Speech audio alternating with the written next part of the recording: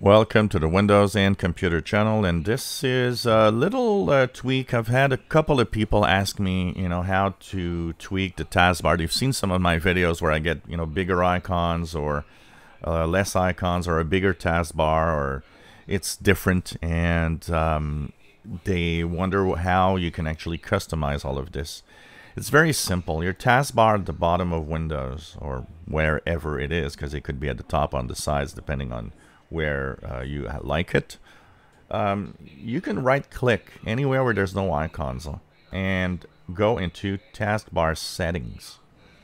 Once you're in Taskbar Settings, there are a lot of things you can do. First of all, size of the icons is one of the most, in the taskbar itself, one of the most requested feature.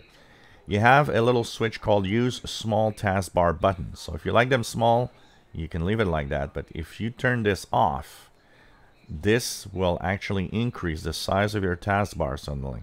This will make everything bigger. All the icons, everything that is there is going to be bigger. So that's one thing that you should note. And this will actually give you bigger buttons, but a lot less space at the same time. So you can turn back to use small taskbar buttons for the smaller ones. The other thing that a lot of you have been asking is, when I have my different apps open, a lot of you are asking, well, if I've got several of these open, what happens is that I get all sorts of little things, and they all are one next to each other very often. And so what happens when this is happening, when this is on, is that it takes a lot of space. You can actually have these buttons merged for the same app. So if you go into your taskbar settings, you can say, instead of having them laid out like this, you can actually go and say combine taskbar buttons.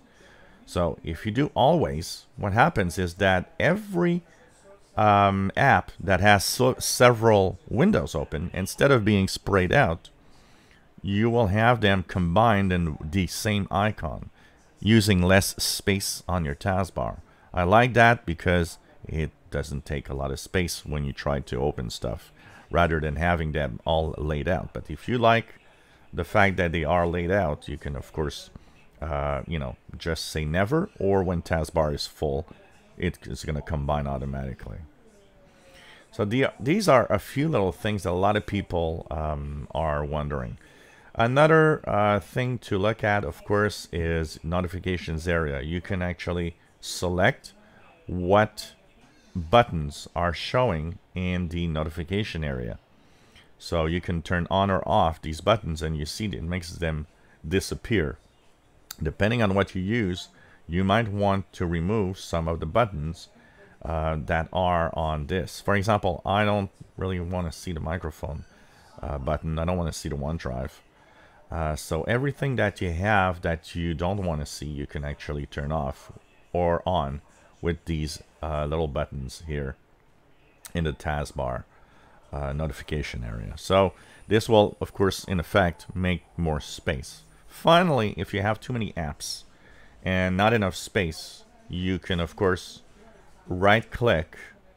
You can right click the app itself. Say you don't want to have the Microsoft Store, for example. You can right click and you can unpin an app from the taskbar. So whatever you don't want, you unpin, and it removes that icon, gives you more space on your taskbar at the same time.